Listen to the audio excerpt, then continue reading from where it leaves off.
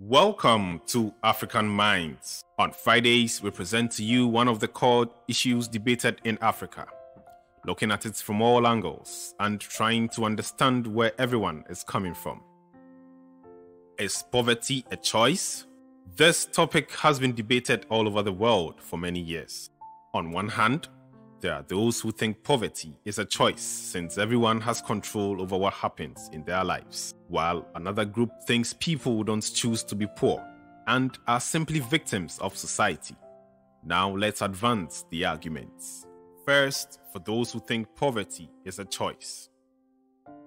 The first point people who think this way are quick to make is that they are not saying people choose to be born poor. Of course, there are people who are born into poor families under the most horrendous circumstances, and they have no control of the situation they are born into. The point they like to make instead is that mindset is everything. A person or family may not have chosen to be born into poverty, but they have accepted their situation and have chosen to remain there. Once you have this mentality, you may not be able to identify opportunities which come your way. So, it is not that people born into poverty don't have the ability to improve their situation in any way. What is missing is the will. Your lifestyle is your choice. This is why it is not uncommon to find an income disparity between siblings born into the same poor family. One could make use of few opportunities that come their way as they are growing up, whilst the other might choose another path, a path of crime and addiction. Odds are, one will be at a better place in the future.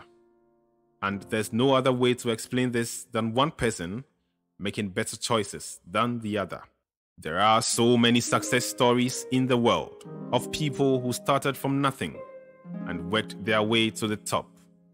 You'll find such people in not just first world countries, but all other countries all over the world.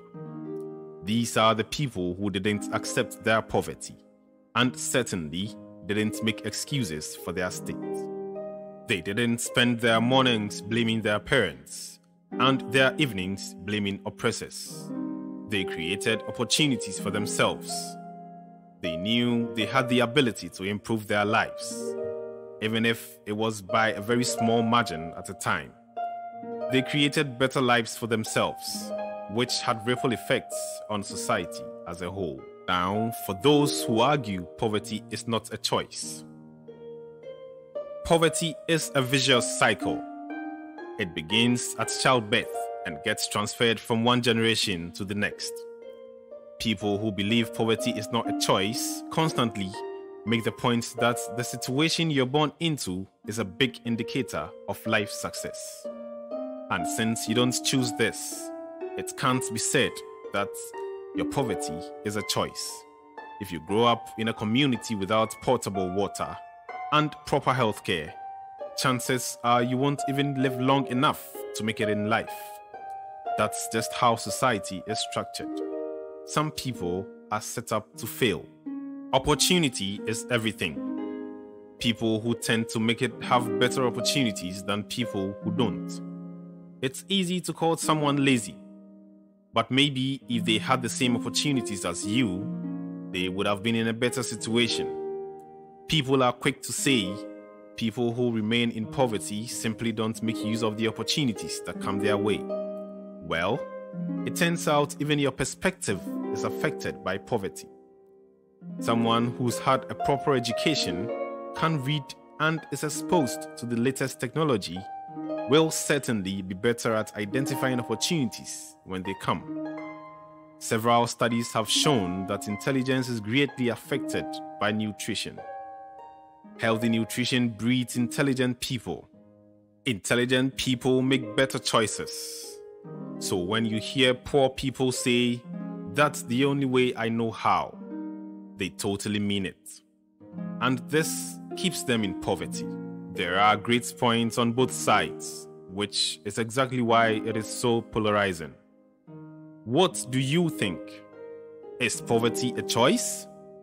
Click on the top right corner to vote. Results will be published in subsequent videos. Let us know what you think in the comments section. Be sure to subscribe to African Minds for more of such content.